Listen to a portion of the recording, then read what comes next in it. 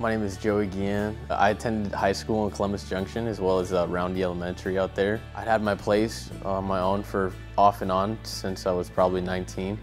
But I kind of just wanted to get out of my parents' house and go get a place and do it again on my own. And the MCSA was a place I had been before, and they really help you get on your feet. So I just had that goal in mind to get a job and just save up some money and get going, and I knew that I could get out, so that was the goal.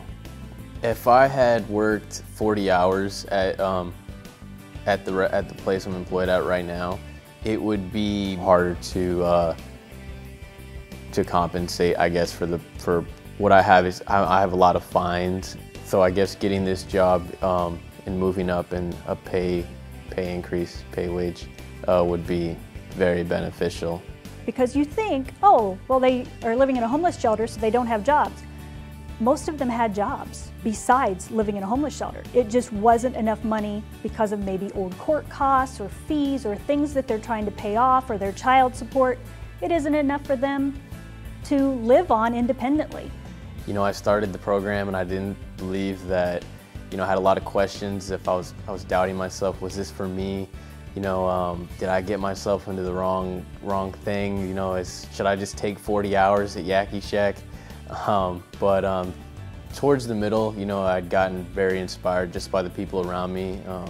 At the MCSA, the staff pushing me, as well as some of the guys that live there, people at work, people at church, my family.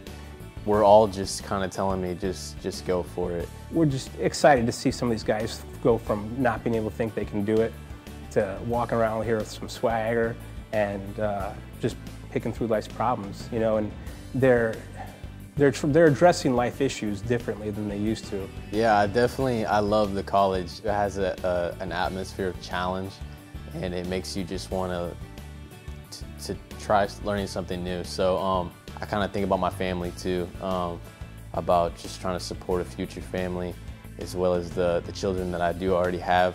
So just kind of thinking of their future and what I could provide for them and how I could provide for them through this degree, you know, where it can take me employment-wise. So just, but mainly just you got to believe in yourself, really.